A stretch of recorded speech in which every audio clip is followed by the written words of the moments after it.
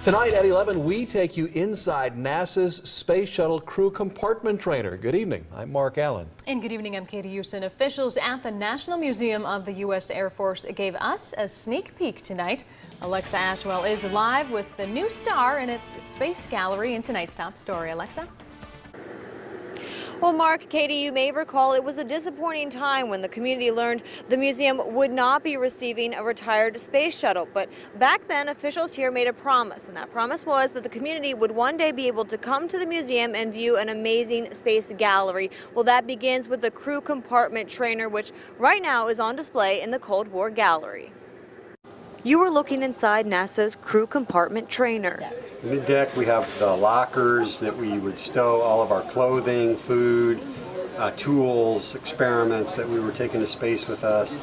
Most of us would sleep down here each night, string up our sleeping bags somewhere on the floor, wall, ceiling. Flight deck is up above us. That's where the controls are. This mock shuttle is where countless astronauts like Captain Mike Foreman spent hundreds of hours training. Captain Foreman specifically for his trips on Atlantis.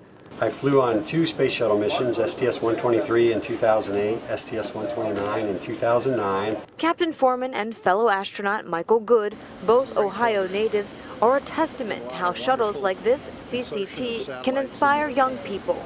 My mom and dad brought us down here, brought the family down here, and we got to walk around this place, and it got me excited about airplanes, and actually it was one of the things that inspired me to study aerospace engineering in school. And U.S. Congressman Steve Austria says that's one of the main goals in displaying the CCT at the museum, to ultimately increase student interest in subjects such as math, science, and engineering. When people come here to be able to, again, touch and feel and get on board this contraption, I think gets them excited about it. It gets our students who come here very excited about the opportunity to maybe be an astronaut someday.